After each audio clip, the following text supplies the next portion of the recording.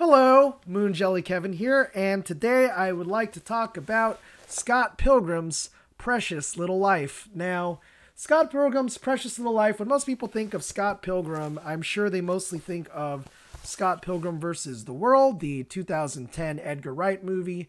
As you guys can see, I've got my copy right over here, which I have the Level Up Collector's Edition that I gladly paid $30 back in the day at Best Buy, apparently. But for me, it all began with Scott Pilgrim's Precious Little Life, this manga over here. And in fact, that's the original title. I think people forget that. It's actually Scott Pilgrim versus the World is the name of the second volume. Now, I did not actually start with this. I actually was a sucker. They started giving out free comics over here in America during around like May-ish, mid-May. They have a day called Free Comic Book Day where comic stores give out free comics, and they came out with a floppy of Scott Pilgrim in the mid-2000s. I want to say it was like 2006 or 2007, and it was just something called Free Scott Pilgrim, and they had a bunch of people, you know, just kind of doing this happy arm raised pose on the cover, and I was intrigued. I was just one of those guys that, hey, it's Free Comic Book Day. I'm going to pick up every single thing that's free, because who doesn't like a free thing? And I read Scott Pilgrim. It had a storyline where he fights this pop idol. I think the pop idol's name was Winfred Haley, who was like a parody. I want to say she was a parody of like Miley Cyrus, Hannah Montana, like that kind of deal. And it was interesting. I got into it because of that. It was the perfect lightning in a bottle in the mid-2000s, because before this, we had a lot of great manga-style art coming out. A lot of Americans were trying to emulate a lot of Westerners were trying to emulate the manga-style art with things like Antarctic Press or, what's the one? Blue Monday was another one. Hopeless Savages. I hope I'm getting that name right. I forgot that's the name. The one with the Rockstar family. It's funny because I think I'm naming all these like Oni Press books, which also put out Scott Pilgrim. And then there was also Mega Tokyo. But what set Scott Pilgrim apart, what makes this one particularly unique, is I feel that this, again, like it was lightning in a bottle. It came at the right place and the right time. We had the manga boom of the mid-2000s, so already a lot of comic readers' habits were already adjusted to buying these tankobon style of stories and checking them out. On top of that, it kind of covers the tropes of like a slice of life.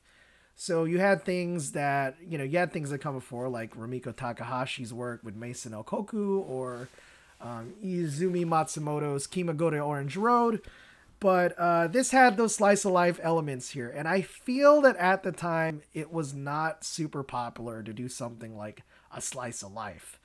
And then on top of that, they actually included elements of battle manga, things of things you would see in modern Shonen Jump. You see a little bit of Dragon Ball Z, Dragon Ball type of fighting, influenced by Akira Toriyama in this manga. So it was those elements wrapped into one comic. And then also on top of that, you had in the mid-2000s the resurgence of retro games. You had the Virtual Console come out on the Wii console. And for guys like me who had a Wii and I wanted to play all these old games that I grew up in the 80s and 90s, they were not at the Virtual Console. So it forced me to want to go back and rebuy old games, try out new games, dust out my NES, dust out the Sega Genesis, discover what a PC Engine is. And I want to credit that a lot of my love for retro games came from that time. And when I think of that time, I think of Scott Pilgrim's Precious Little Life. Now, here's the thing. When I first read this volume, I thought it was rough. I honestly did. I like the humor. We'll scroll through some pages, and the dialogue is a lot of the appeal, but there are moments in this comic that I feel they do things like they break the fourth wall, or they they say certain things that kind of take you out of it. There is a huge fight scene at the end of Volume 1, and not like huge spoilers. I don't want to spoil this for someone who hasn't read this. I'm sure y'all seen the movie at least because it's on Netflix for you kiddos. But there's a scene at the very end where there's this huge fight scene, and the movie kind of adapts it into this big musical number, and the manga has it too. Sorry, the comic has it too, where it's like a big dance number. And I think it's supposed to look kind of like Space Channel 5. But when you look at it, it's kind of like the story just moves on. Like they go through this big dance number. Let's see if I can show you. You can see on my smaller screen.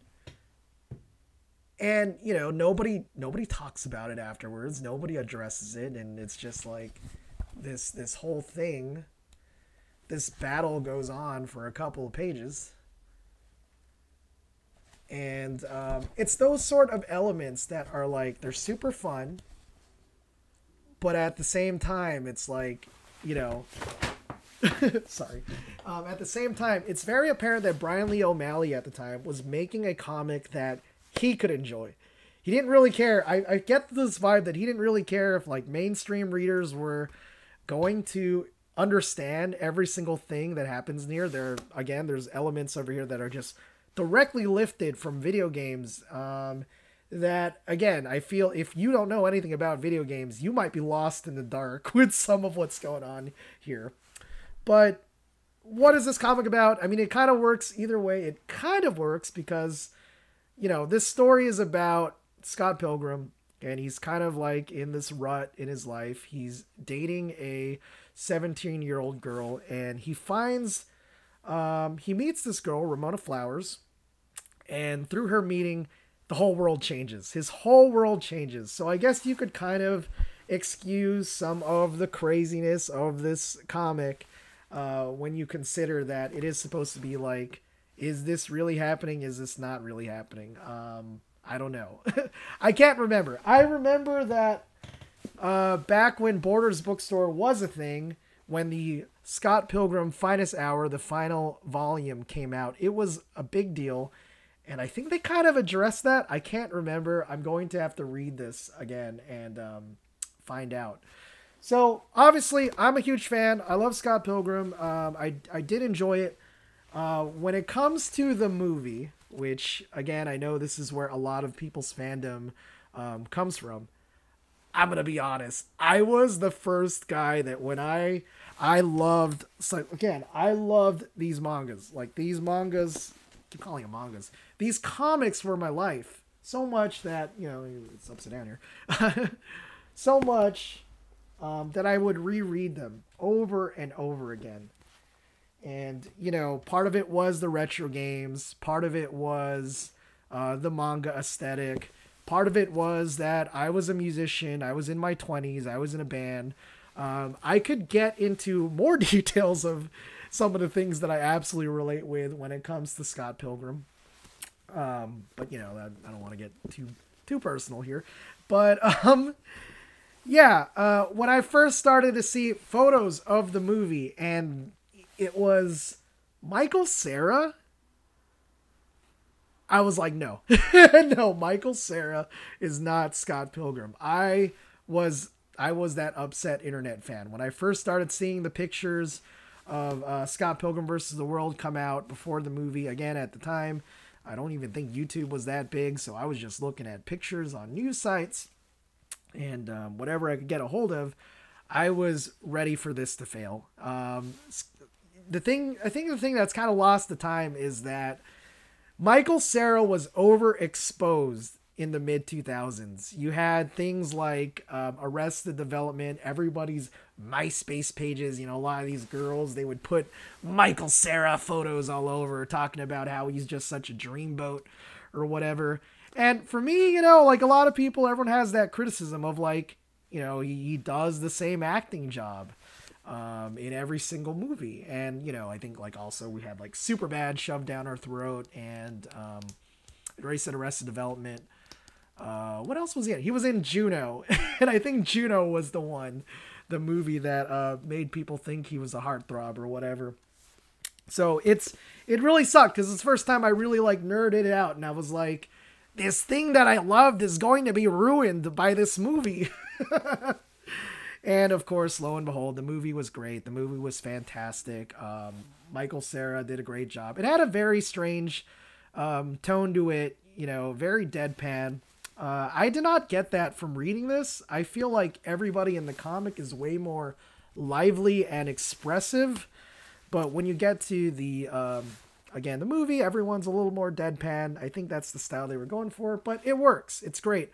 I think that's why for a lot of people, they always point out that the whole romance between Ramona and Scott doesn't quite work for them in the movie. But, you know, for me, like, I didn't even think that. When I was reading this comic, I thought they were genuinely falling in love. I thought it was like a genuine young love, you know, where you have someone that's so different from your tight bubble of Toronto, Canada, or whatever it is for you guys, who just completely makes your world seem way bigger and way more magical than, you know, it actually is. So, yeah, the movie came out. I remember they were doing this promotional thing where you could make your own Scott Pilgrim avatar. So a lot of people on their Facebooks were getting Facebooks for the first time were making themselves into a Scott Pilgrim character. I remember it was so obnoxious for my friend. He just hated Scott Pilgrim because he was so tired of seeing everybody's profile pictures turn into Scott Pilgrim avatars. So much to the point that when the Scott Pilgrim game came out, you know, he's just, this is a terrible game, you know. But that's the thing. That's the thing about, I will also mention, I don't have it on me. It's in my closet somewhere. The Scott Pilgrim game came out. It was exclusive to PS3 and Xbox at the time, you know, consoles at the time, whatever the generations were. And, you know, had a wonderful soundtrack by Anamanaguchi, which I have over in a vinyl record somewhere in my closet. And the Scott Pilgrim game is interesting because it's just like the comic where, like I said, the comic was a revolutionary thing. It wasn't the best comic on the planet. I don't think, at least as far as this first volume, I think the first volume could be has some rough parts to it. But for what it did for the comic industry, for making slice of life into a very popular genre, and it does get better. I think like by volume 2 and volume 3, it finally hits its stride. It gets a little smoother. This one has some rough moments in it for sure, at least as far as my personal tastes are concerned. But yeah, the same thing with the video game. There were no retro style games back then. At least there weren't a lot of them. You had people making homebrews, but as far as like a big budget, mainstream, you know, video game studio making something that was retro styled, that was just unheard of. It just didn't happen. And Scott Pilgrim came out. They came out with a beat 'em up, and yeah, some people could argue that it's very boring, it's very repetitive, but I don't know. It has a lot of things going for it. It has a lot of charm. Again, at the time, we were not oversaturated with all this pixel art style video games, so yeah, it revolutionized games, and independent games are still feeling its impact today. So the game itself also was revolutionary in its own way. And you could even argue this movie was revolutionary in its own way. This was a movie that really felt like a comic book coming to life. You see the onomatopoeias of Bam, Biff, Pow. I mean, yeah, you see that in things like the 1960s Batman or like Sin City, but this had the kinetic energy. When you watch something like an anime and just how quickly cut everything goes, and you know, you'll have things like zoom in and like speed lines. This had that in that too, as well as like, you know, ridiculously over the top martial arts fights. So yeah, there we go. Those are my thoughts on Scott Pilgrim. I just want to get some thoughts on here. Just wanted to give an overview of a couple of my thoughts. Maybe I'll do another episode talking more about it. But yeah, let me know what you guys think. What is your history with Scott Pilgrim? Do you have a history with Scott Pilgrim? Have you read this book? Have you watched the movie? I feel like everybody's watched the movie. It's on Netflix, you know? So that means everybody's... See, this is the one thing, like, I think I'm a huge hipster doofus about. Which, again, I can't even, like... I have so many things I want to say. This I already liked the band Broken Social Scene, but you know, a lot of Scott Pilgrim the movie as well as this comic with the references to like bands like that. Oh man, just opened my brain, got me into BSS, to Broken Social Scene, as well as Plum Tree, which you know Scott's shirt comes from. You even see over here the Smashing Pumpkins, you know, SP for Scott Pilgrim. Man, I could just keep going on and on talking about this because there's just too much that just works so well in Scott Pilgrim. And anyways, I'm going to stop right there. I've rambled on too much. Thank you so much for watching and have a wonderful day. Bye.